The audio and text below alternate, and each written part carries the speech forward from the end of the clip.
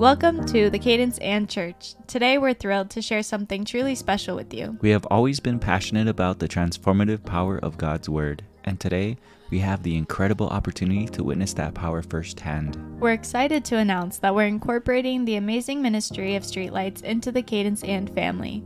Their dedication to spreading the gospel and touching lives has truly inspired us. And what a better way to share this other than by sharing a powerful reading of Scripture. We believe that God's Word has the power to change lives. And we want every person listening to experience the transformative touch of the Holy Spirit. So grab your own Bible, get comfortable, and prepare to be moved by the power of God's Word. The reading is out of the New Living Translation. Coming soon is the CadenceAnd Church read of the Amplified Translation, so be sure to subscribe so you don't miss that. As we listen, let's open our hearts and allow God to speak to us in a profound way. And don't forget, you can follow along with the reading in your own Bible at home. Be sure to subscribe to CadenceAnd Church, support our ministries, and also check out the amazing Streetlights ministry. Enjoy, and may God bless you all.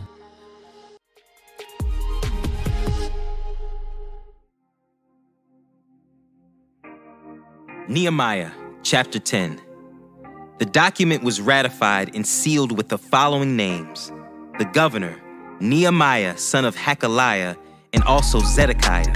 The following priests: Seraiah, Azariah, Jeremiah, Pashur, Amariah, Malchijah, Hattush, Shebaniah, Malach, Haram, Meremoth, Obadiah, Daniel, Ginnathon, Baruch, Meshullam, Abijah, Mijamim, Maaziah, Bilgai, and Shemaiah. These were the priests. The following Levites: Jeshua, son of Azaniah, Benui from the family of Henadad, Kadmiel, and their fellow Levites: Shebaniah, Hodiah, Kelita, Peliah, Hanan, Micah, Rehob, Hashabiah, Zachar, Sherebiah, Shebaniah, Hodiah, Benai, and Beninu.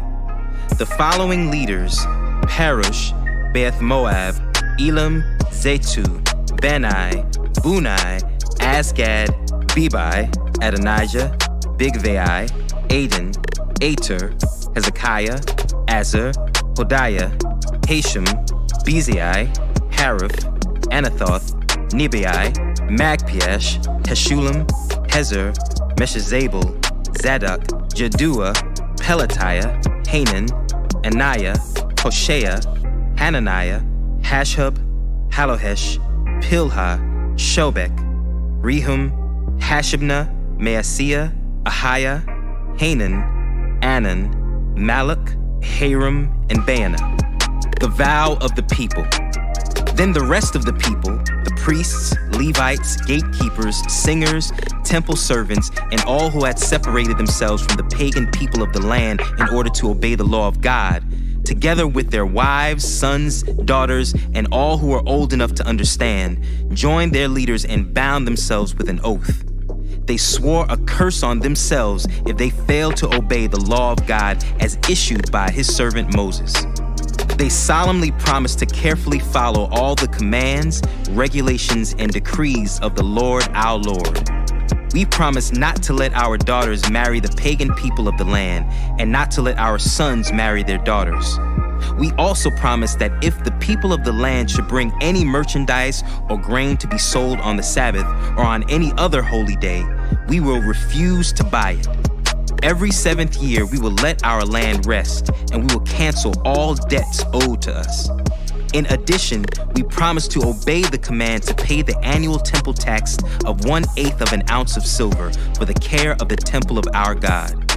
This will provide for the bread of the presence, for the regular grain offerings and burnt offerings, for the offerings on the Sabbaths, the new moon celebrations, and the annual festivals, for the holy offerings, and for the sin offerings to make atonement for Israel. It will provide for everything necessary for the work of the temple of our God. We have cast sacred lots to determine when, at regular times each year, the families of the priests, Levites, and the common people should bring wood to God's temple to be burned on the altar of the Lord our God, as is written in the law. We promise to bring the first part of every harvest to the Lord's temple year after year, whether it be a crop from the soil or from our fruit trees. We agreed to give God our oldest sons and the firstborn of all our herds and flocks, as prescribed in the law. We will present them to the priests who minister in the temple of our God. We will store the produce in the storerooms of the temple of our God. We will bring the best of our flour and other grain offerings, the best of our fruit, and the best of our new wine and olive oil. And we promise to bring to the Levites a tenth of everything our land produces, for it is the Levites who collect the tithes in all our rural towns. A priest, a descendant of Aaron, will be with the Levites as they receive these tithes. And a tenth of all that is collected as tithes will be delivered by the Levites to the temple of our God and placed in the storerooms. The people and the Levites must bring these offerings of grain, new wine, and olive oil to the storerooms and place them in the sacred containers near the ministering priests, the gatekeepers, and the singers.